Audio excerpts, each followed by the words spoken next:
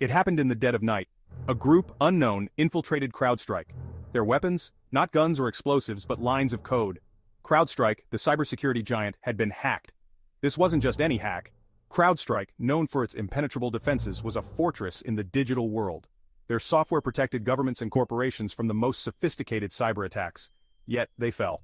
The news sent shockwaves through the cybersecurity community. If CrowdStrike could be compromised, was anyone safe? The very foundation of digital trust seemed to crumble overnight. The attackers, ghosts in the machine, left a trail of chaos in their wake. They exposed vulnerabilities, stole sensitive data, and vanished into the digital ether. The world watched in disbelief. Hacking is the art of exploiting vulnerabilities. Hackers, the digital explorers, probe systems for weaknesses, searching for cracks in the armor. They are driven by curiosity, profit, or the thrill of the challenge. CrowdStrike stood as a bulwark against this digital tide. Founded by cybersecurity veterans, they built their reputation on innovation and expertise. Their software, a blend of cutting-edge technology and human intelligence, was considered the gold standard in threat detection and response. Their Falcon platform, a cloud-based solution, provided real-time visibility into network activity, detecting and neutralizing threats before they could cause damage. They were the guardians, the sentinels of the digital age, but even the most formidable fortress has its weaknesses, and the attackers, shrouded in anonymity, found theirs. CrowdStrike's security was legendary. They employed multi-factor authentication, requiring users to verify their identity through multiple layers of security. This made unauthorized access extremely difficult. Their systems were encrypted, scrambling sensitive data into an unreadable format. Only authorized users with the decryption key could access the information. This ensured that even if hackers breached their defenses, they wouldn't be able to make sense of the stolen data. They had a dedicated team of security researchers and ethical hackers who constantly probed their own systems for vulnerabilities. This red team simulated real-world attacks, identifying and patching weaknesses before malicious actors could exploit them. They were the epitome of cybersecurity, a testament to human ingenuity in the face of ever-evolving digital threats.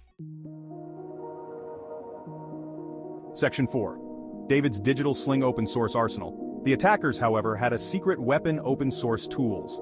These freely available software programs, developed and shared by a global community of programmers, were designed for legitimate purposes like system administration and penetration testing. But in the wrong hands, these tools could be deadly.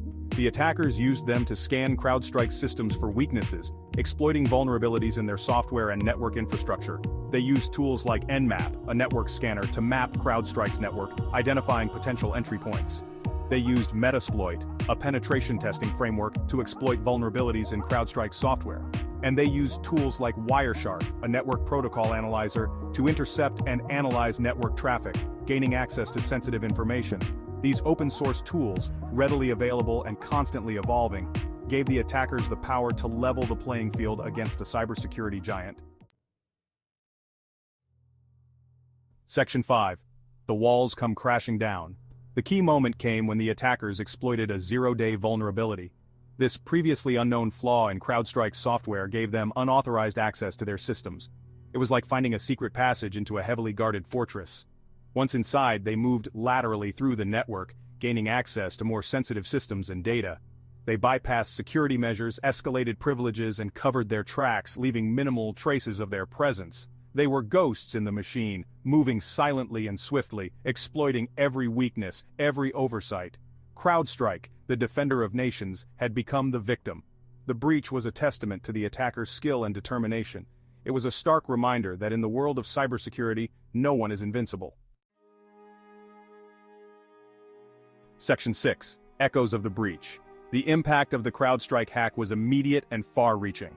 Trust in cybersecurity, already fragile, eroded further. If a company like CrowdStrike could be compromised, what hope did others have? The stock market reacted swiftly, with CrowdStrike's share price plummeting. Investors, once confident in the company's security prowess, were left questioning their investments.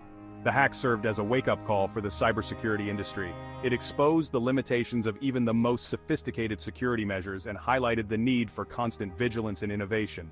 The ghosts in the machine had made their point. The digital world, they showed, was a battleground, and the fight for control was far from over. The CrowdStrike hack was a stark reminder that in this digital arms race, there were no permanent victors, only temporary truces.